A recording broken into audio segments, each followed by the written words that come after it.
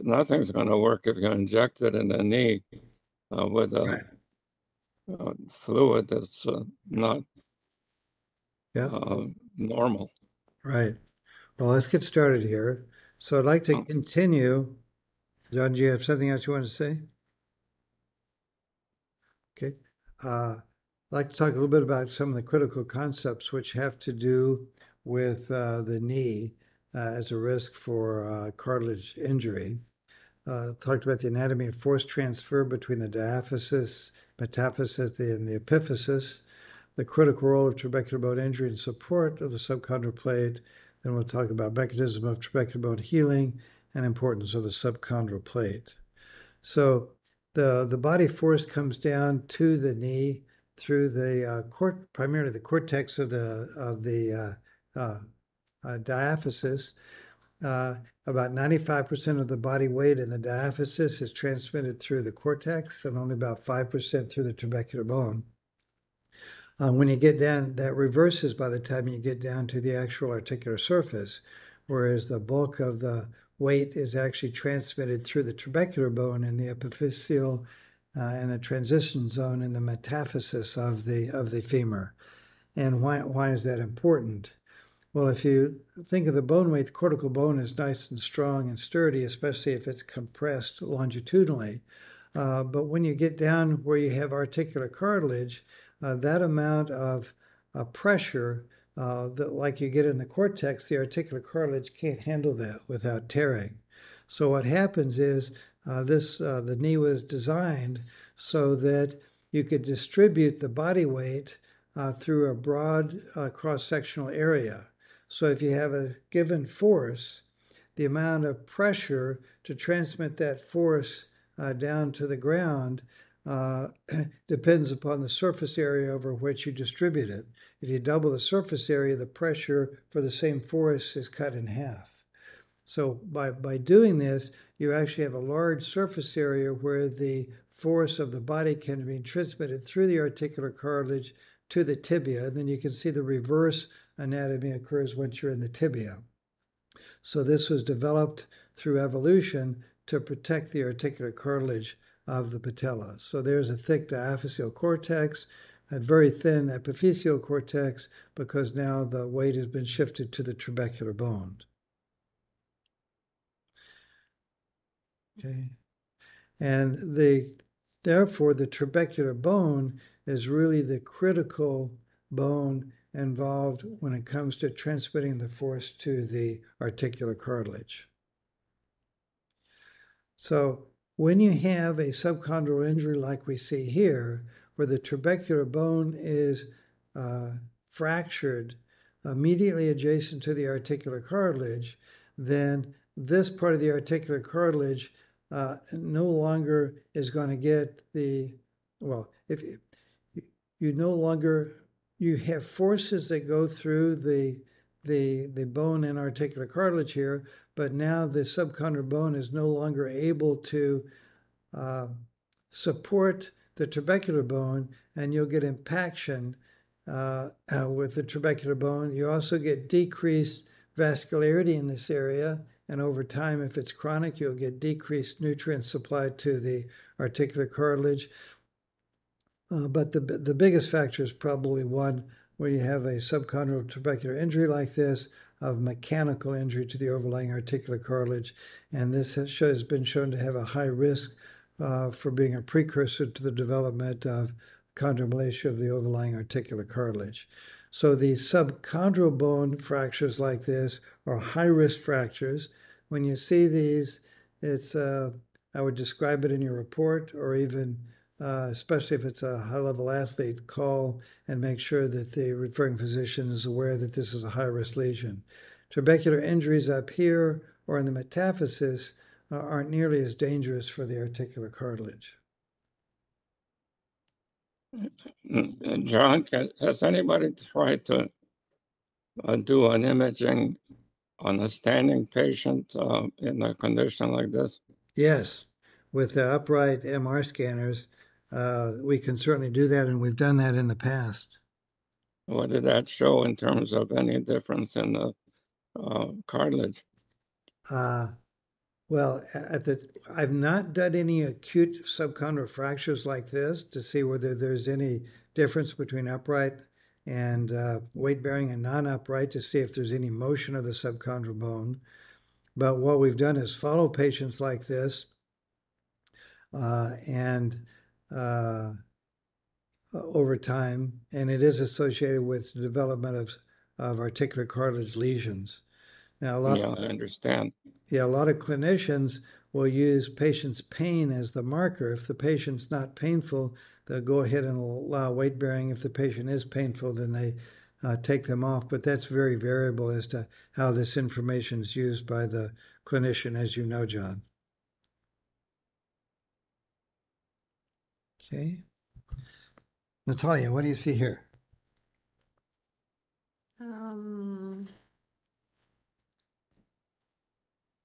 So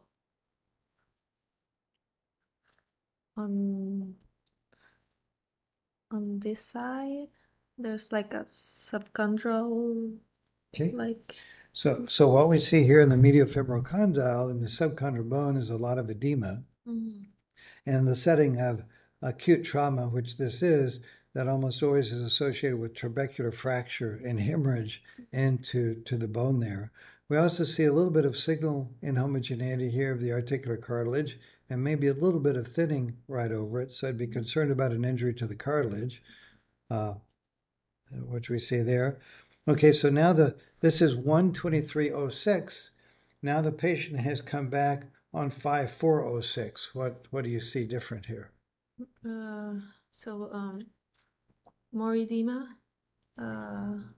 Okay, Like, so what we see is the edema may be brighter right around the injury, but the volume of the bone edema is probably less. So it's changed. And then with the articular cartilage? It's thinner on this side. Okay, so now we can see there's a full thickness defect. And also, if you look here, there's actually an impaction area of the subchondral bone where it's been impacted here, whereas it's still normal configuration over here. So this is a... I'm sorry, was this patient non-weight bearer? I don't know. My assumption is that the patient was weight-bearing, John, but I don't know. And that would be pretty painful. But the patient came back to be imaged because of increasing pain. So that's why so it was ambulating. I think it's important to let clinicians know that these are high-risk lesions. Well, the pain itself should tell them that not the weight there. Yeah. Jason? 12-year-old giving out positive Lockman. Okay, so I think we're looking at the medial femoral condyle. There's a subchondral impaction injury with edema. So there's certainly edema there, right? Yeah, the overlying cartilage looks grossly intact. Okay, all right. So this is on 7/14/06, where we can see that. And on the sagittal images, this is what it looks like. Same patient. Same date. All right, so there is some collapse of the subchondral bone right there. A little bit here, a little bit of subchondral cyst. So that certainly that subchondral plate is not normal, so it's been injured. Yeah. And again, we've talked about this several times before, but let me just reiterate it here. If you have a force against the cartilage is very malleable. It can be deformed without tearing, as long as it's not too severe. Whereas a subchondral bone, this is very rigid bone. And if it deforms, you have to fracture the trabecular bone. So these are probably subchondral fractures, which we have here. But it damages that subchondral plate, which is very important for the mechanical integrity of the cartilage, as well as part of the nutrient supply of the cartilage. Okay, so this is on 7/14/06. There we see the subchondral injury. So now the patient comes back a few years later.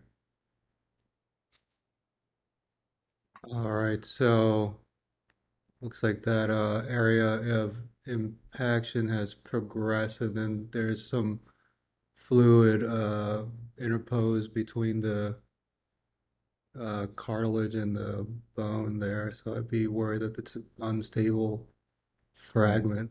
Yeah, if we go back here, we can see that, whoops, sorry about that. We can actually see that there's kind of dense bone formation on either side, fluid in between, edema on either side. So that's highly suspicious for an unstable bone fragment.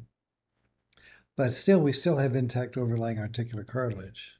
So this is kind of a chronic subchondral fracture. John? That's still fixable I used to use nails, but they have nice tiny screws now that you can use to put that so it doesn't fall into the joint, and you can save that area from other problems down the road. Yeah. What's interesting about this commentary was a Lockman test was positive. Every 12-year-old that I've ever tested, and I tested the normal side and the abnormal side, had a positive Lockman test. So Okay. 12-year-olds are notorious for that. John, would you tell everybody what a Lockman test is? Lockman test is just you have a patient supine on a table, you flex the knee to 20 to 30 degrees, and then you hold your hand underneath the proximal tibia and the distal femur, and you take the tibia and try to pull it up away from the femur, and a certain amount of give occurs in that situation, and if it's too much, it's abnormal. I don't think there's And you're that testing much for the ACL, right? That's a test for ACL, but there's not much difference with a regular interposterior test, just with a knee 90 degrees. Okay. So The Lockman test didn't give me much more information than just sitting on the patient's foot with a knee at 90 degrees. There's another test also that's been used at 45 degrees of flexion. okay. Nicholas, I think was his name. But that's Okay, so this the old term for this is osteochondritis dissecans. And a couple of decades ago, there was a big debate about whether this is osteonecrosis from bone infarct or not. But now we've seen a number of these progress as this particular case, and it's very clear these are subchondral fractures, and that aren't allowed to heal properly, where they start weight bearing and putting pressure on it when the trabecular bone is still not healed, and that can lead to progressive injury and eventually to subchondral in situ fragment like this. the chances are that there's motion in that area. If you did arthroscopic procedure, you'll probably find that there's some motion of that fragment. So what you want to do is fix it so that it gets a blood supply. That fragment does not have a blood supply. Right. So we have a 24-year-old male, trauma 4 years ago. This looks kind of similar to the last case. There's a edema in that medial femoral condyle with fluid undercutting that osteochondral fragment there. Okay, so this is on 10/21/2011, and now we're going to a few months later, and this is what it looks like a few months later. So looking at that PD FATSAT image, I don't see that fragment anymore, so I'd be concerned it's displaced. The patient wasn't taken care of. Right. Yeah. And then, so where'd the fragment go? Looking at that left image, it looks like it's out there in that lateral superior recess. But if you'll notice, these are on the medial side, so that's important to remember. Yeah. So that's kind of the natural progression of these subchondral injuries if they're not properly treated. You know, you lost your chance right from the get-go. It probably would have been much better earlier, as soon as the patient injured the knee, if it was taken care of, non-weight bearing, maybe a splint or cast.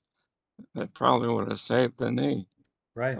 But obviously this patient wasn't treated, or was, I've had patients take their splints off, then I put them in a cast to make sure that they don't take that off. But some would do that. Okay. They would take their cast off, and Right. the parents wouldn't do anything. Yeah. So, So, Unfortunately, I don't remember a single patient that developed a subchondral problem where I couldn't fix it. good. so it's a 12-year-old tennis player with chronic bilateral knee pain. So there's, I don't know if it's like edema or in Yeah, the. so we see these are PD fat images. So this is high signal intensity on fluid sensitive images. And it's really in the subchondral bone here on the axial and the coronal plane. If we go to the sagittal plane, it looks like this. Mm-hmm. So what do you think's going on here? So on the posterior part, Yeah. there's like it's like the cartilage is like irregular. Okay.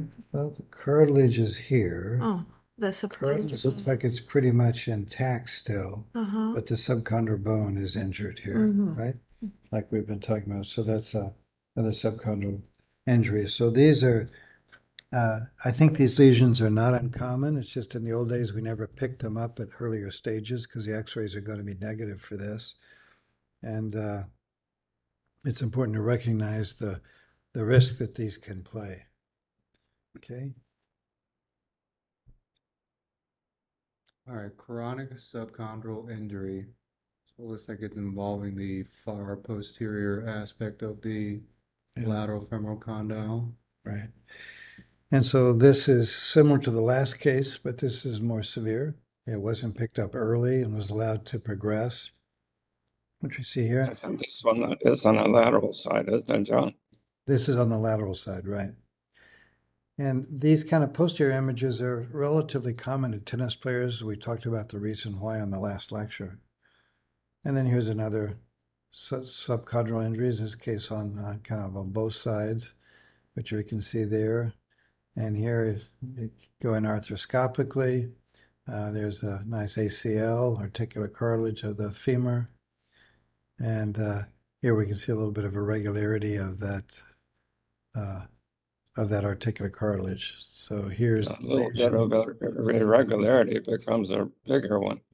That's the problem with it. Yeah. Once you see that fuzzy-looking stuff, that means trouble. Okay. Okay. All right. So history says impaction fracture. And it does look like there's an impaction fracture of that lateral femoral condyle. So these are more progressive traumatic injuries. We can actually see that the subchondral bone is impacted here. And we can see a fracture of the trabecular bone around where the injury has occurred. And notice how we now have kinking of the articular cartilage overlying a very sharp fragment of bone right here. That's another major risk factor for cartilage disease, which we see here in this particular case. Here's a similar case on a low field scanner. Just got a nice follow-up on this one where we can see depression of the fracture of the tibial plateau. And if we followed over time in 8/17/01, we didn't have any bone edema. Now, a year and a half later, you can see bone edema on both sides. The bone is pretty much healed, but even though this is a low-field scanner, unfortunately, this patient had full-thickness cartilage losses on both sides in this location at arthroscopy. So this is typically what occurs. This hard bony edge here will tear into the articular cartilage. Then with normal walking and wear and tear and sports activities, if you're in sports, it widens the degree of injury to the articular cartilage. This prominent bony ridge will also cause injury to the opposite side, and you'll end up with degenerative joint disease. Okay. I'll tell you, this was an NBA All-Star. I think he played for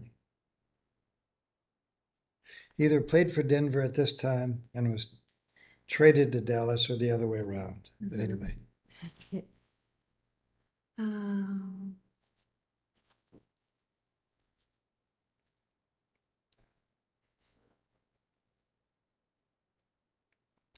So what we see here, this is a T1 weighted image on an old scanner. And what we see here is loss of signal intensity, which means on a T1 weighted image, that usually means there's increased fluid in that area. So this is an area of edema on an old-fashioned T1 weighted image. And and then here, 4 weeks later, at the initial study, we couldn't see a defect in the bone. 4 weeks later, and this patient was kneed when he was going up for a layup in a game. Other images showed the subchondral bone intact. 4 weeks later, and by the way, he's kind of started practicing again. We can see that there's this focal impacted area like we've seen before, very characteristic of these lesions. Most of the bone edema has resolved, but now we just have a focal impacted fracture really of the subchondral bone and a full thickness defect of the articular cartilage. Over the next year, he had about 12 MR scans.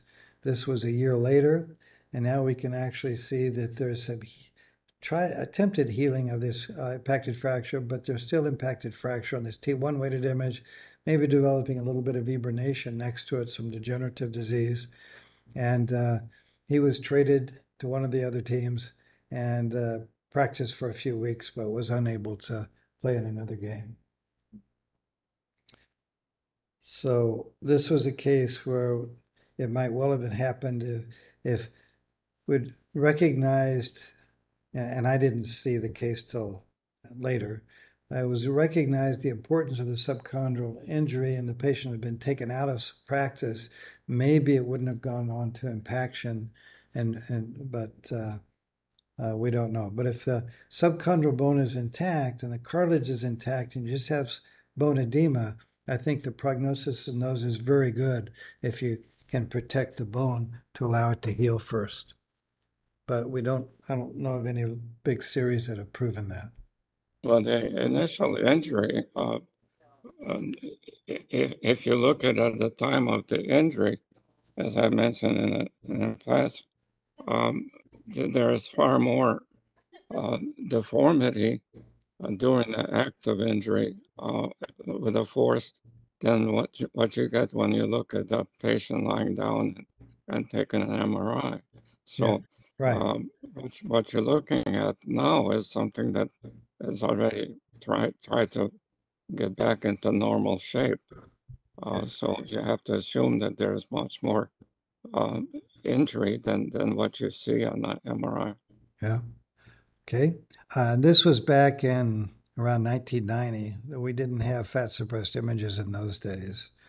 So this is just a T1, an old-fashioned T2, and a gradient echo. And this is when we stopped using gradient echoes because we just couldn't get the contrast.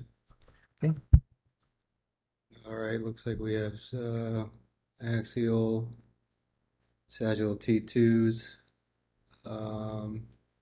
There's a focal full thickness defect of the cartilage at the medial trochlea. And we can see it's very long, kind of thin, but very long here. This is on 4108. There it is. Now we go to a couple years later. All right, so looks like there's been subchondral osteophyte formation. Okay, good. So what we see now in that area where we had the cartilage defect, we now have a subchondral osteophyte. Notice this patient's had arthroscopy in between. Now, subchondral osteophytes, when you go in, almost always, if there's any tissue overlying it, it's just going to be a fibrous sheet. It almost always means that you have complete full thickness loss of the articular cartilage. And again, if you remember discussions that we've had in multiple lectures, cartilage and other soft tissues like tendons don't like to heal very well, but bone loves to heal. So if you get irritation here of the bone, some people are very good bone formers, and they develop these osteophytes where the bone is trying to grow in and heal the lesion. And so these are subchondral osteophytes, and they're a pretty good marker of extensive chronic grade 4 chondromalacia. And the proud lesion. Proud, that's right. So, and here's a paper looking at subchondral osteophytes, or central osteophytes, some people call them. They're preceded by focal structural and degenerative change of the cartilage, typically full thickness cartilage loss, and they tend to be symptomatic. Another higher field system, we can see a subchondral osteophyte, again with marked thinning of the overlying articular cartilage. Very typical of subchondral osteophytes. Oops. Oh, yeah, this just shows standard imaging and standard PDNT2. If we go to 3D imaging and we get very thin cuts, we can actually see the bone, the subchondral osteophyte, much better. Again, it just shows that for a lot of these lesions, if we actually could, in a reasonable amount of time with good signal to noise, do 3D imaging, we can pick up a few things. One of the problems with 3D imaging when you do it is you end up with a lot of images to look at. It's kind of like a callus, John. Yeah, right. Yeah. So a lot of people prefer not to do the 3D imaging even, but we've stopped doing them primarily because they tend to be very noisy even at 3T with most of the techniques we have. But if we really want to do morphologic imaging of the cartilage, it really requires 3D imaging, I think. So let's talk about chondromalacia. So the standard classification, and the one that most of our orthopedic surgeons around here use, is the Outerbridge classification. It's really an arthroscopic classification, not an MR classification. Grade 1 is where you have discoloration of the overlying cartilage, and if you press it with the probe, it's not firm. Grade 2, you get surface erosions, but they're not deep. Grade 3, you have deep fissures, but you don't see the underlying bone. Grade 4, you can see the underlying bone exposed. John, do you want to say anything about this classification? Yeah, the way Outerbridge wrote was 0 was normal cartilage, and then 1 softening and swelling, 2 fragmentation and fissure in area less than 0.5 inches in diameter, and number 3 was fragmentation and fissure in an area larger than 0.5 inches in diameter, and 4 was exposed subchondral bone. That's how Outerbridge classified it. And then there was a modified Outerbridge. 0 is intact cartilage. 1 is chondral softening up or blistering with intact surface.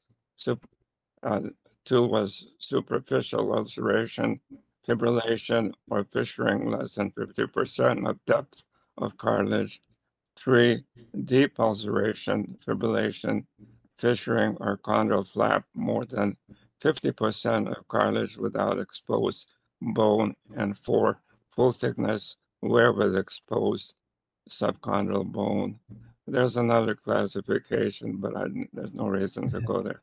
Yeah, well, I'm going to go through a bunch of others here just so that people are exposed to them. One thing to remember that you've seen already is you can have bone changes with no chondromalacia. So a lot of some of the residents that come here, whenever they see subchondral bone, they immediately say it's grade 4 chondromalacia.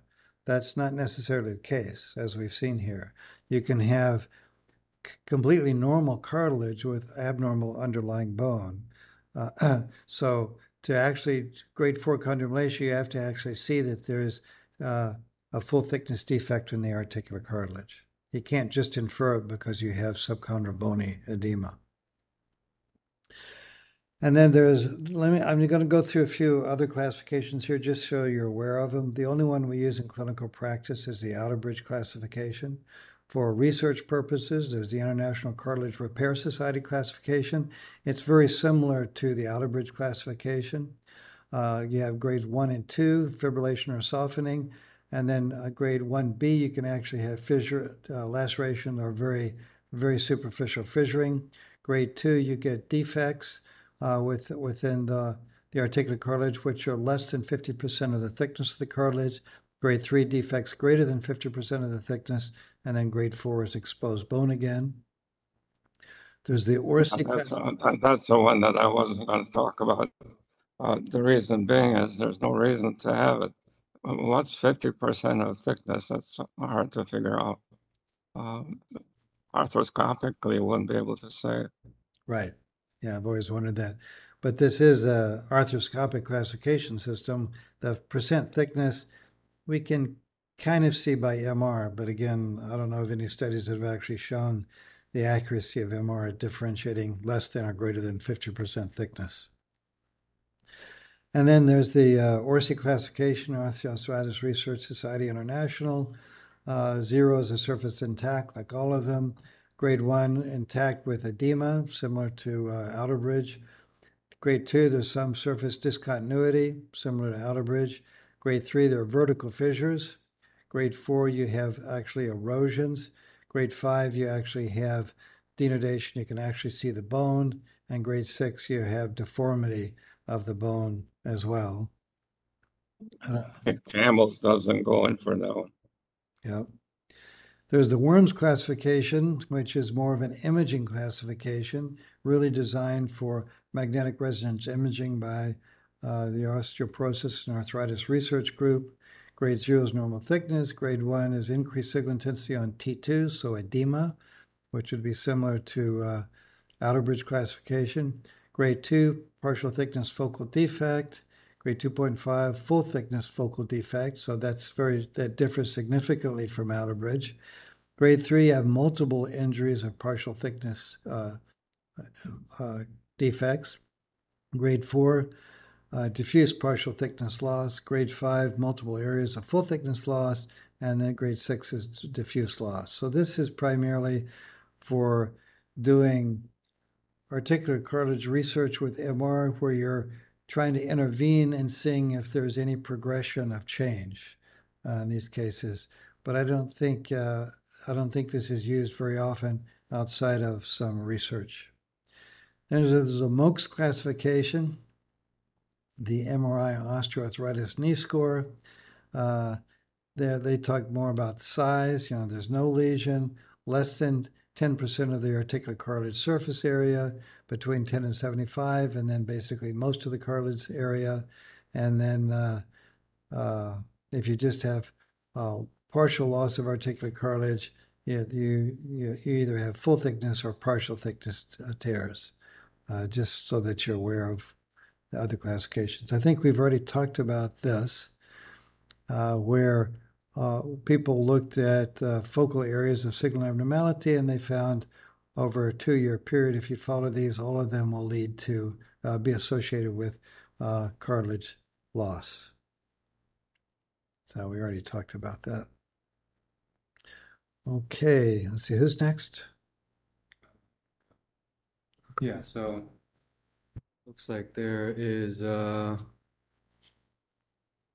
surface fraying and signal changes to the patellar cartilage, probably grade 2. Yeah, and if you guess, it's probably not 50% of the thickness. Yeah. So this was grade 2. And this one is associated with a shallow trochlear groove, so it may be associated with some patellar instability that leads to increased trauma to the articular cartilage. Okay. Robert. All right, so we have a 53-year-old female with medial knee pain for 6 months from a documented meniscal tear. Here, looking at the patellofemoral cartilage, it looks, again, irregular, and there's some fissuring probably there. So this is PD, this is T2, so we don't actually see a full defect with fluid going into it. Now with the T2 cube, we get thinner cuts, so we can actually see the fluid actually going in through the full thickness defect down to the bone. So, you know, if it's really important, we can see much better morphological information from T2 cube. Again, we basically found that right now that information is not really of clinical relevance. And we try to standardize our protocols. A lot of our scanners really can't do the 3D imaging very well. So we've kind of standardized to 3-skip.5 2D imaging now. But if you go out and practice, especially if you're dealing with modern high-quality scanners and you're dealing with a sophisticated orthopedic group, you really might want to consider doing 3D imaging. And here we can see the defect on the axial T2. And this was grade 3 chondromalacia. You know, I would probably call it grade 4, but at arthroscopy it was grade 3. Okay. And this is a 1 Tesla scanner, so a lower field.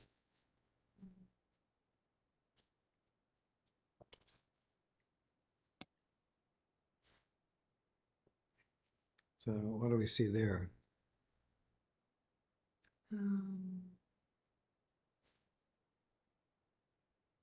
So we see a little bit of fluid where there should be articular cartilage. It's right on the, this is a stir sequence on the right, and this is a T1 on the left. Maybe a little sigmoid homogeneity, but it'd be hard to call that. But on the stir, we can see that it's a definite abnormality. If we go to the sagittal, here's further coronal images, and here's sagittal images.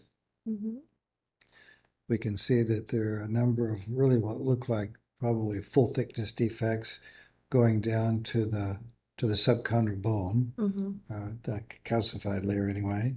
At arthroscopy, this is what the normal side looks like. Nice, smooth articular cartilage. Here we see a normal little irregularity of the free edge of the meniscus. On the abnormal side, what do you see here? Irregularities of the cartilage. Yeah, so we're seeing a lot of fibrillation and tearing of that free edge. And we see a lot of kind of fibrillation of the articular cartilage as well here, and some areas of deep fissuring of the articular cartilage.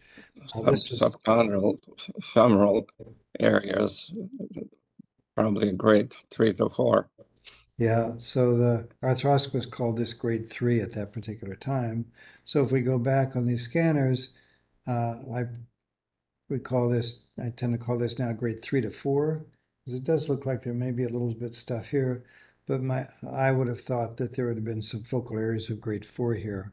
But at arthroscopy, this was all grade 3. When you get 3 or 4, probably doesn't make any difference, John. Yeah, they tend to be treated the same. Yep. Thanks, John.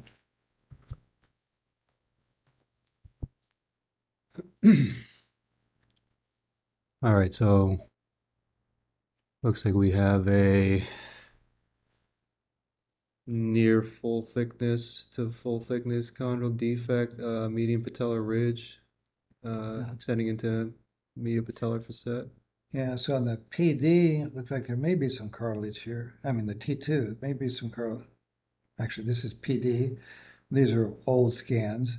This is a T2 weighted sequence where it looks like there's certainly high signal intensity going down close to the bone here.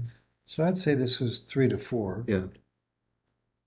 Here on the sagittal images, we can see deep fissure there. Now, let's go to the 3D, and this is basically the next cut over. We don't really see much, so it looks like it's kind of a deep fissure there. If we go to the 3D images, then if we start at one side, here, that's the center of the lesion. It looks very similar to the 3 millimeter thick. But then if we start going, we can see multiple images showing the extent of the cartilage injury, which we really couldn't appreciate on the 3 millimeter skip 0.5. And you can also see here on these images that there is still some delamination of the articular cartilage over a much wider area. And remember, when you debride these, you debride down to stable articular cartilage, so you can see why this lesion is going to, after you debride it, is going to be much larger than you might have anticipated if you just looked at the MR image. So again, if you're working with someone, and then on the axial images, we can actually see that it's a larger lesion here. So we could really map it out better on the cube. So if you're working with someone who's really interested in cartilage and does a lot of cartilage surgery, then you may want to work with 3D imaging.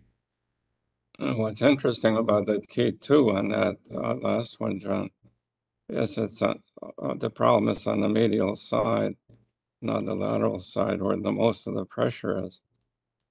That last one. Yep. Right. This one, yeah. So you would think it would be where the pressure is rather than where the non-pressure is. So you can argue that area that there is no pressure can produce chondromalacia as well as a place where there is no pressure. Yeah, well, this is the extended knee. As you know, John, I understand. you will get pressure on it when you start to flex the knee. The right. Areas of contact change. Well, the kneecap moves from superior medial to the center, and then to lateral, and to medial, and both of them are affected. So there's a motion of the patella. It doesn't go just straight down and up like a hinge. So it's a movement like a snake. So this comes under fracture with flexion, right? Right. Okay, oops. Here we go. Let's see who's next. Robert? Yeah. So we have a 41-year-old female with anterior knee pain. Looking at the... Actually, let me take this one because this is a little bit irrelevant now. This was using a gradient echo technique. The cartilage looks great. At one time, people liked using gradient echo. They were very fast, and you could get 3D imaging very nicely with it. But here's the T2, and you can see there are multiple fissures here. Maybe one that you can pick up with a gradient echo, but we found that many of them were missed. So we kind of stopped doing that. You need some pressure on and off on the knee to get circulation. It's like you mentioned that before. You have diffusion due to pressure and then the release of pressure. Right. So the area that doesn't get all the pressure and release of pressure may be a problem because just of that reason. Okay. It's just not stimulated. Right. It doesn't. It gets malnourished. Right. Okay, so here's an arthroscopic image of a large lesion here in the femoral condyle. This was on 10/10/1998. Here is after they debrided the cartilage, or mostly debrided the cartilage. And here we can see the irregularity of the underlying bone. And what they did here then is a microfracture technique, which you guys heard about. You didn't, but these guys heard about in a recent lecture. You basically put an ice pick and you pick in it in order to do that, to get bleeding into that area. And this is with the tourniquet on. You put a tourniquet above the knee so you don't have bleeding at the time you do the surgery. If you release the tourniquet, then you get bleeding into this particular area. So this is a microfracture technique. And here's an MR scan.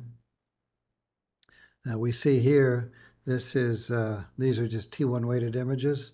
At this point, we can see a lot of irregularity of the subchondral bone. This is after a few years after microfracture, and we can see still there's a lot of abnormal subchondral bone there. If we go to the stir images, and this is a 0.3 Tesla scanner, so they're different. This is a 1 Tesla scanner. Here, there's actually fluid going all the way down to the bone. We didn't see any cartilage here. This was 3 years after the microfracture. You can see that there is some soft tissue overlying the bone here.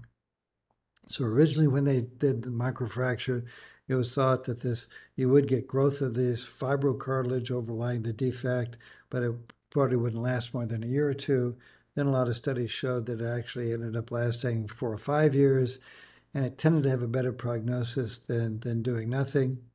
Now, as you know from recent lectures, compared to the more modern techniques, which we'll talk about later, of grafting and so forth, the microfracture technique does very poorly. So it's really not recommended anymore for weight-bearing joints like the knee. Okay.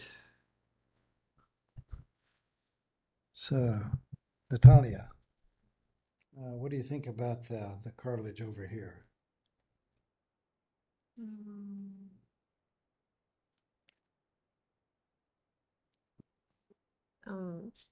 So it looks like irregular compared to the others. Yeah, it looks like it's thick here, but here we have more uniform signal intensity. Here it's very spotty. And then if we go to this is a 0.3 Tesla, a 1 Tesla scan. If we go to the stir image, this is what it looks like. So what's happening here?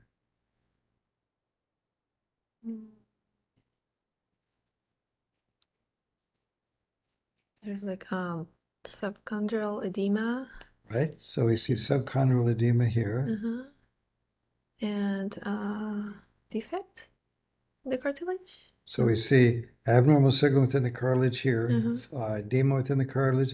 And it looks like there may be some fluid here at the junction between the deep layers of the articular cartilage and the calcified zone down here.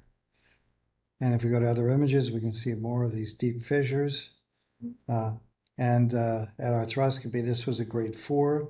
You can see through the fissures, and this was delamination where the cartilage had separated from the underlying bone. And all of that has to be debrided if you're going to go in and do a graft. So the size of the lesion is actually much larger than you might have thought otherwise.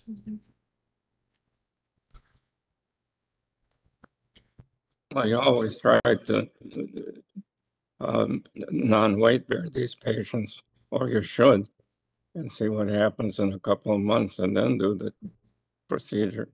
Good. I don't think you should operate right away on these people. All right, so it looks like lateral trochlea, we have a full thickness chondral defect. Okay. So 9/11/2012. Yeah, and then we can see the subchondral edema here on the coronal PD fat set. Okay, so this is on 9/11/2012, and now the patient has come back about 6 months later, and this is what it looks like. So there's definitely been progression of that defect that spans a larger like longitudinal area, and I don't know if the subchondral edema is more pronounced, but it's definitely evolved. It's not, yeah. What do you think this would feel like when you examine this patient and put your hand over the knee and have him flex and extend? I think that with flexion, he'd probably experience pain. You'd have, it sounds like gravel. You can hear it across the hallway. I examined Will Chamberlain a couple of times at dinner at a friend's house, and both his knees were, when you examined them, they sounded like a train going over tracks that are not smooth. Gravel, right? Okay, so this is 1/18/2013. Now the patient came back 6 months later, and it looks like this. All right, so the region of full thickness cartilage loss is still there, but the edema has cooled down. Yeah. That's a And post-op knee. it's a post-operative knee. And here we can see the defect.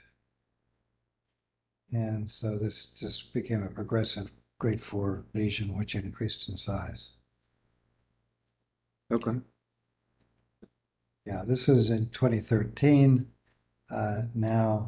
Nowadays, especially for a player like this, I think they would do a osteochondral graft. Well,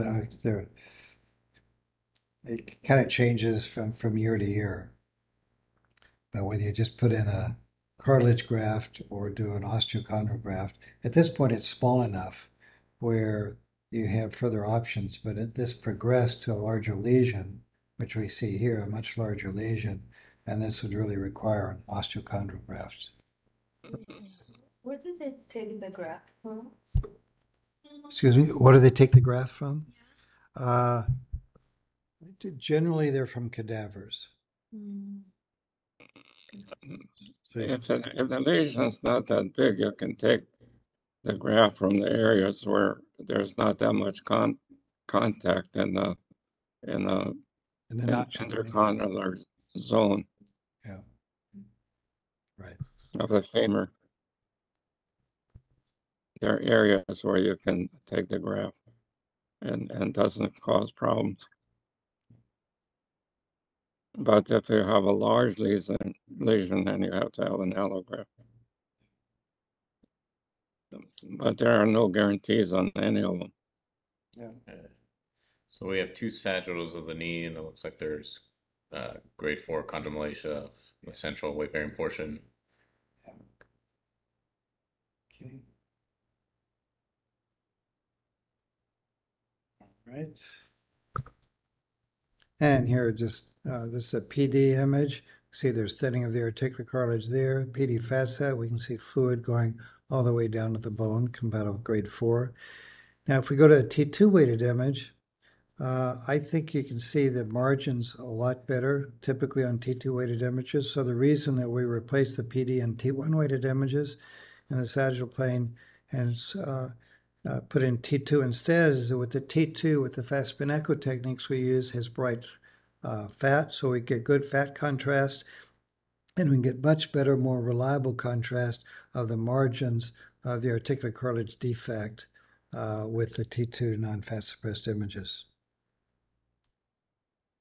Okay. And then here we can see more of a chronic grade 4 chondromalacia of the patella.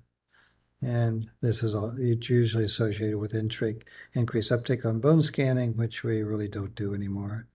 Another example of grade 4 chondromalacia of the patella, which we see there, and great areas of multiple grade 4 chondromalacia. And there's a low field scanner, 0.3 Tesla. Actually, this is a 0.2 Tesla extremity scanner, which really aren't around anymore, where we can see the cartilage defect.